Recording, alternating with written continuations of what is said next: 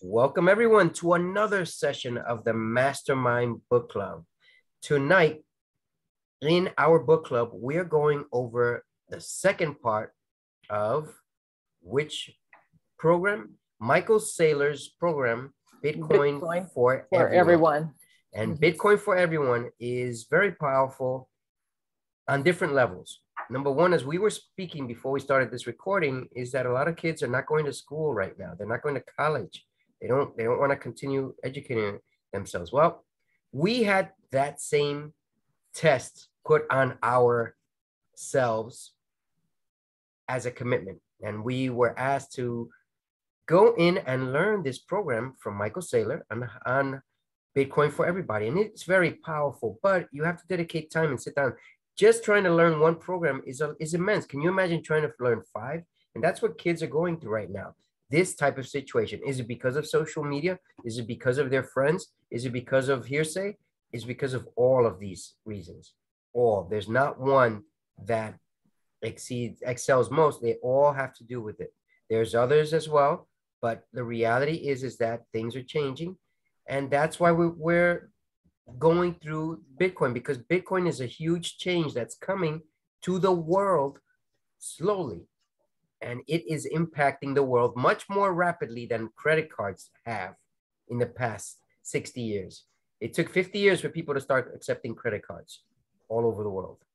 And now here we are with crypto, Bitcoin, which has been around for about 12, 13 years. This is the second part of Bitcoin for Everybody, and Gina is going to do the introduction and summary on. Go ahead, Gina. Yes, I'm going to be talking about how a pyramid scheme works, just like you see the graph on here. And some people were saying that, they wanted to compare, say, Bitcoin to a pyramid scheme, but this is how you can tell the difference. It says here in a pyramid scheme that usually the company would charge a high entry fee for those who want to get into the pyramid scheme. They come out and they charge you, a high fee so that you can become a member. And the next one is that the company's business model is vague. In other words, we don't really understand what it is that it's all about. They just tell you or come up to you with these promises. Oh, you can make a lot of money if you join us. And, just come on board. Look at all of these successful people that we have on here. You can be just like one of them. Okay. They are usually overpriced, have no market or consumer value. And then the third one, it says there that the legitimate companies will discourage salespeople from buying too much product, stock and other opportunities of refund for unsold products. And they said the schemes do the opposite of that. And the next one is that the companies will promise you unusually high returns on your investment. It's like, come on, jump in. Many of us have been introduced to these schemes before. We have friends that will come to us and say, hey, I just joined this really great group and come with me. You can make a lot of money. And they don't necessarily tell you what it's all about. And then you say, okay, because it's a friend, you start to trust them. And then, perhaps you jump into the business with them. Okay. So they promise you a high return, and the money you invest, the higher your returns will be. It said the more money that you invest, the higher your return will be. So that's an idea of what a pyramid scheme is like. David? And I just wanted to add there is that those who are starting out in a pyramid scheme don't make any money, while everybody else makes money on whatever it is that you do. If you bring someone in, the people up at the top are making money. If you sell a product, the people at the top are making money. You think you're making money, but you're actually producing for the people above you. And that is a pyramid scheme. Bitcoin is not in this category. And that's why it's being explained in the book. It's not, Bitcoin is not a pyramid scheme. Right. How Bitcoin works. Did I just skipped the page, I think. Oops. Oh, no, that's right. How Bitcoin works. In 2009, there were 0 Bitcoins.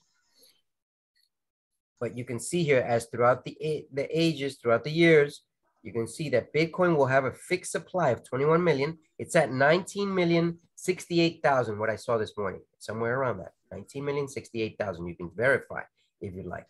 What does this mean? That eventually there will be no more Bitcoins created. However, if you compare this to gold or any other source, you're going to notice that there's plenty that can be printed and can be supplied.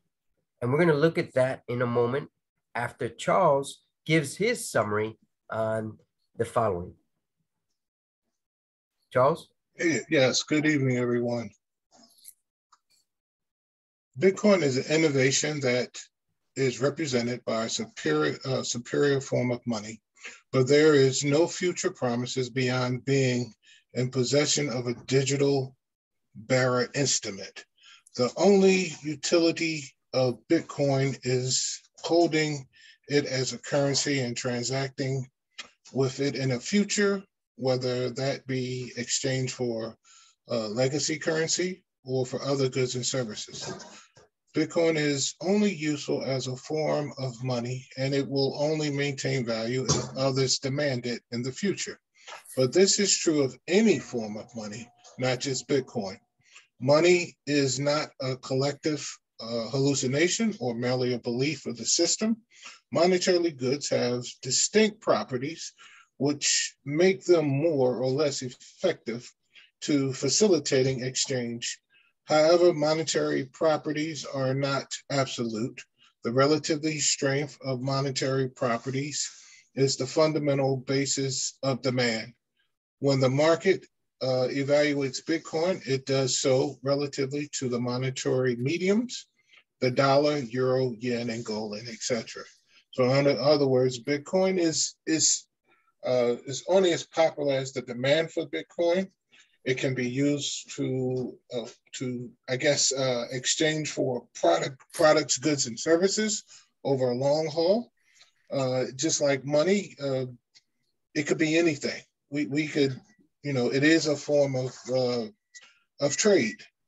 All right. The supply of Bitcoin and its regular supply concentrates is the foundation of Bitcoin's utility and fundamental demanded. It is also why Bitcoin is not a pyramid scheme. There will only ever be 21 million Bitcoin. That is Bitcoin sellers' selling point. Everyone knows that everyone knows it. Everyone remembers it. Everyone can verify it at any point in time, just as David did for us. For a discussion of how and why Bitcoin has credibility, fixed supply. See Bitcoin, not blockchain, and Bitcoin is not backed by nothing. But for now, just work on the assumption that the supply of Bitcoin is capped at 21 million. In contrast, no one knows the supply of the dollar. The Feds estimate current supplies of dollars, but no one knows how many dollars will actually exist in the future. There's no constant constraint on the supply of the dollar other than the Federal Reserve, and we all know for sure that many more dollars will exist in the future. It is a limitless function. In the end, there is fundamental demand for Bitcoin because of monetary policy. Optimal engineering, credibility, and force relative to the competition, Bitcoin is vastly superior monetary medium. Now, what it's pretty much saying in a short is that because there's so many dollars out there, we don't know how many dollars will actually show up in the future because they're just printing money and money and money on top of money, which is devaluating the dollar. That means that we have inflation because of the dollar not being worth its optimal amount. Therefore, Bitcoin would be a suitable option because of the supply and demand and its legitimacy to actually keep track of it. We know there's only 21 million Bitcoin. Therefore, it can hold its price. It can hold its weight. And just to conclude, the supply of Bitcoin and its regular supply constraint is the foundation of Bitcoin's utility and fundamental demand. It is also why Bitcoin is not a pyramid scheme. There are only ever will be 21 million Bitcoin. The Bitcoin selling point, everyone knows it. Everyone remembers it. That's good. It's repeated. I think I read that before. Yep. Okay. All right. I'll take it from here, Charles. Thanks. All right. Thank you. I want to be clear that there are people who have said that the dollar is a pyramid scheme. Now, are they right? Are they wrong? I'm not here to talk bad about the dollar. I use the dollar every day, and I'm certain most people listening to this audio use the dollar every day. However, from this chart provided by the Fed, if you want to look at what Fed is Federal Reserve Bank. I mean, that's basically what it is, the Federal Reserve Bank. And Fred, and this is from St. Louis, these numbers, you can see that the dollar rose from back in the early 1980s, and it just went straight up, right?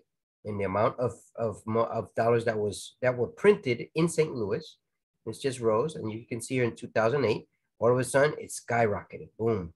See how much has been printed, and then in the last several years, it's gone down a little bit, but now we're back up. In other words, we have seen inflation since 2008, year after year after year, year after year after year. And I don't know beyond that, before that, but I would say it's existed at least for 20 years straight. And what they figured out is the more money they print, the more they give out, the more people will spend. Guess who makes the money? It's not the people at the bottom, it's the people at the top. And that's part of the reason people say that it might be a pyramid scheme, because not the people at the bottom making the dollar, it's the people at the top that are making it, because once you get it, you've got to spend it in order to survive. And that's just the reality. And people don't see it that way, but the reality is most people, if they kept the money, they would ruin the system. They would stop the inflation system, because everyone just wants to spend. Most people want to spend until we figure out that there's a limited supply in Bitcoin, that there will be no more in that amount. And that amount will depend on people like you and me and the hedge funds that are coming in and the whales that are coming in into Bitcoin, whether you will hold it and its value will retain itself, and the demand will continue to rise from the circumstances that we are currently facing. Now, did you know that if the government came after you and you had dollars, they would take away all your assets?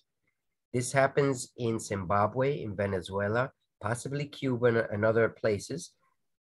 It's a reality. The government can confiscate your money in your bank accounts. It's happening in Russia with Russian,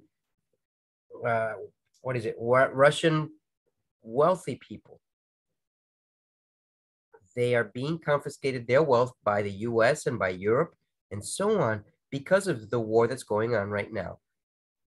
Does that sound like a good thing? No. Your Bitcoin could be confiscated if you don't protect it properly. And that's why you need to learn the steps necessary to protect your money. Because if you leave your money in an exchange, guess what? That money is not yours. That money is the exchange. You've got to place it in a wallet that is very secure and that is away from the system. And the system will always have access to your money. Today, they just released information that Bitcoin is going to be considered a commodity, and therefore, once they say commodity, you're going to have to pay taxes on it. That's it. That's the way it works. I don't know. But another thing I want to let you know, there are a lot of people using these IP addresses that are not located what they are, and they're cracking down on that little by little, trying to get in and finding out where people actually are instead of the IP addresses that are being reported. Bitcoin cannot be banned. They've tried to stop it. It's too late. When in an infancy age, they could have stopped it probably, but then they let it grow too fast because they didn't think of it too much. And soon enough, you're going to be able to purchase your house, your cars, your food through Bitcoin. People do it in Zimbabwe and Zambia and Venezuela and a few other places, in Salvador, El Salvador, probably Cuba as well, amongst other places. But the reality is that it is a monetary killer because it's not using the monetary system within the country that is there. In Zimbabwe, for example, in order to get money, you have to go in and put a bid, and it's like an auction to get dollars.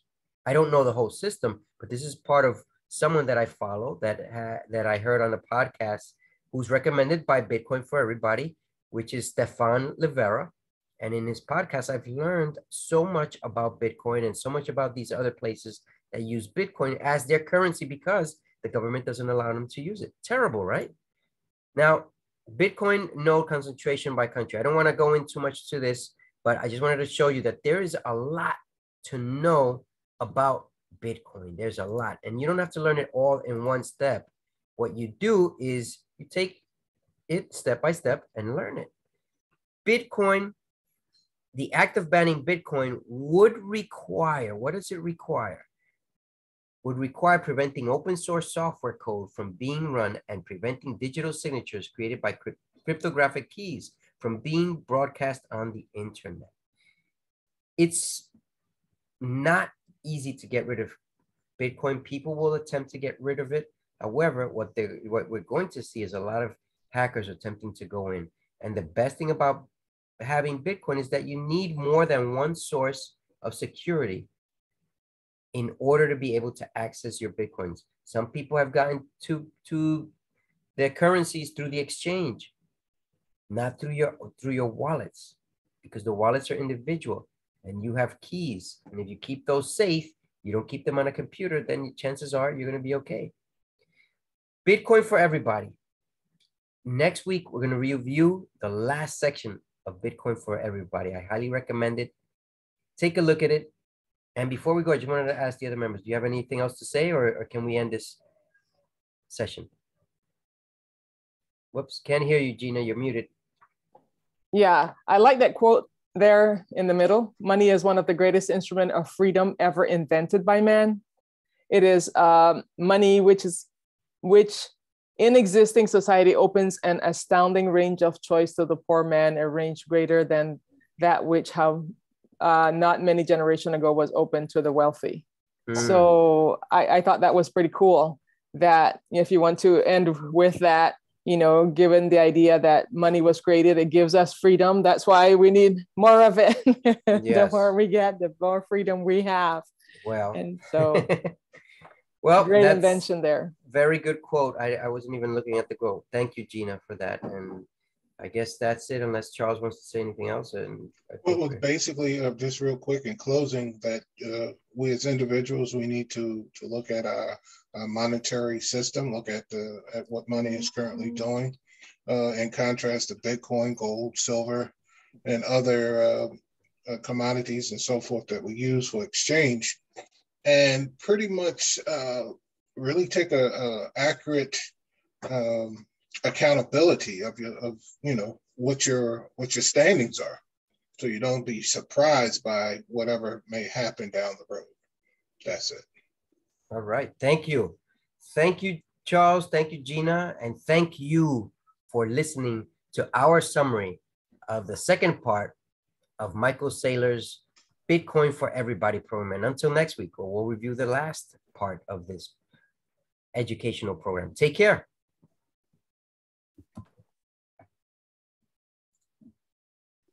Whoops. Sorry. Here we go.